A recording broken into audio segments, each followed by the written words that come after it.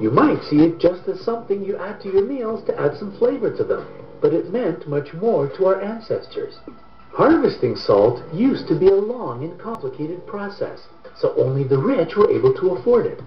Ancient Romans even paid their soldiers with it, and the army appreciated that. It helped them preserve food, so that was fair enough. If you look at the origins of the word salary, you'll even see something salt-like in it.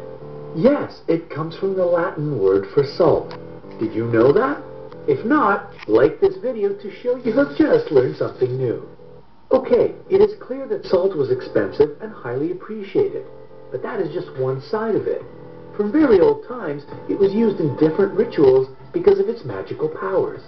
Ancient Egyptians, for example, would not set on a journey without performing a ritual involving salt. They burnt it on hot coals to scare away the evil spirits. Then, and only then, the caravans got on their way across the desert. In Normandy, Scotland, and parts of Germany where witches were concerned, salt was used to protect the butter churns. The witches would not cross the protective salt lines, and so they could not sour the butter or harm the cows. To cure a certain person who had been fairy-struck, people in Ireland used salt and recitation of the Lord's Prayer. When people in Bavaria had doubts if someone had been bewitched, they used salt to find out the answer. You can see people in the past believed in many things we now find funny. Many of their rites and tricks are now history.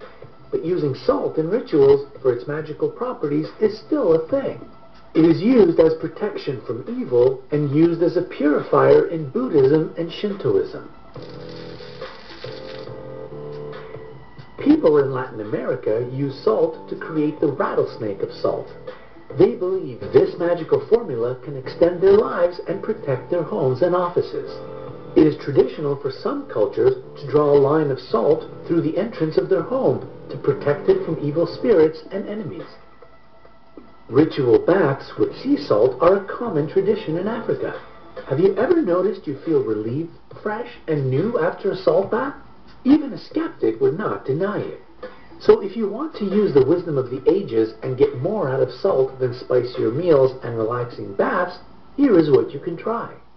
These easy and safe rituals will help you to purify and protect yourself and your family.